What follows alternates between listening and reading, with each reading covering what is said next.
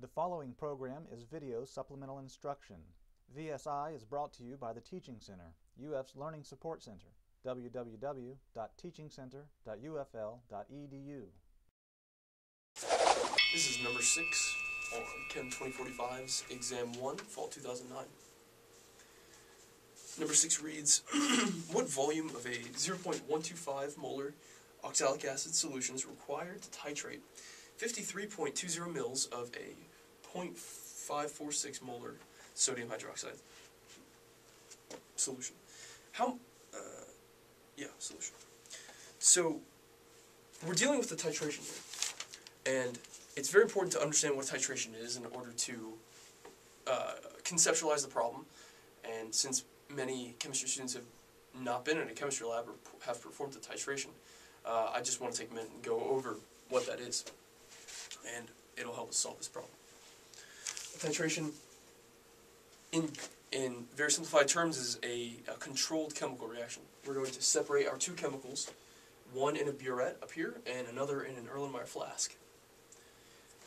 And then we're going to let the two chemicals come together. We're going to drip the chemical in the burette into the Erlenmeyer flask, drop by drop. And that way we can control the reaction.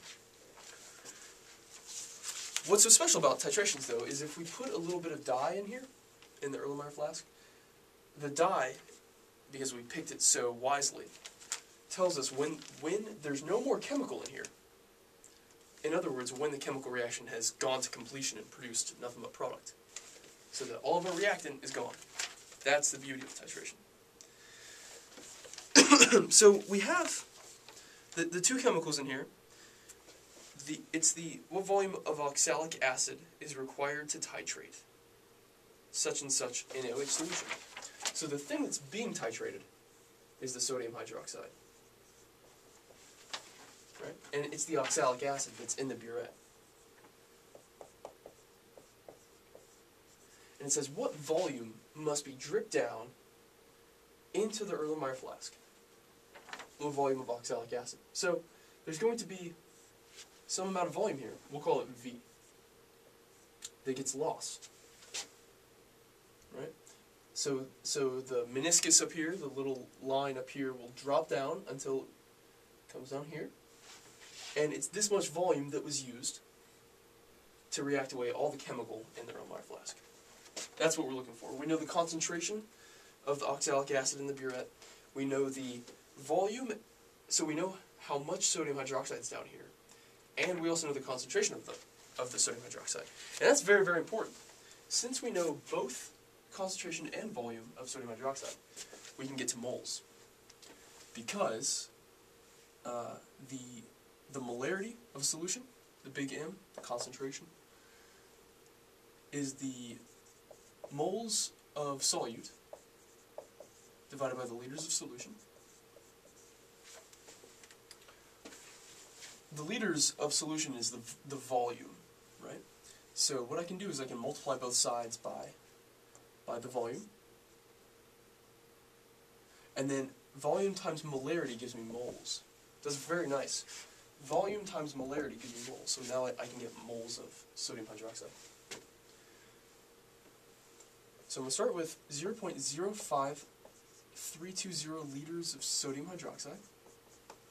I just converted my mils to liters. That's my volume. Now I'm going to multiply by my molarity of sodium hydroxide. 0.546 molar sodium hydroxide. If I punch this out, 532 times 0.546, I get 0.02905 moles of sodium hydroxide. So I know how many moles of sodium hydroxide are down here in my Erlenmeyer flask. But I need to know in what way these chemicals are reacting together. So I know that I have this oxalic acid, H2C2O4, and I know that it's reacting with sodium hydroxide. So this is an acid-base reaction, oxalic acid with sodium hydroxide, which is a very common base. And in an acid-base reaction, I'm always going to produce water. It's called a neutralization reaction. And so the H's go with the OH's, and then the NA's go with the oxalate ions. So Na C2O4. Now we're going to balance it. Alright. We know that, I'm just moving this Na over. We can see by this chemical formula, you might not know what the charge on oxalate ion is, but we can figure it out based on this formula. We know that each hydrogen carries with it a 1 plus. So there's a 2 plus here total. So that means the oxalate must be a 2 minus because charges must cancel because the molecule overall must be 0. So that means this oxalate is 2 minus.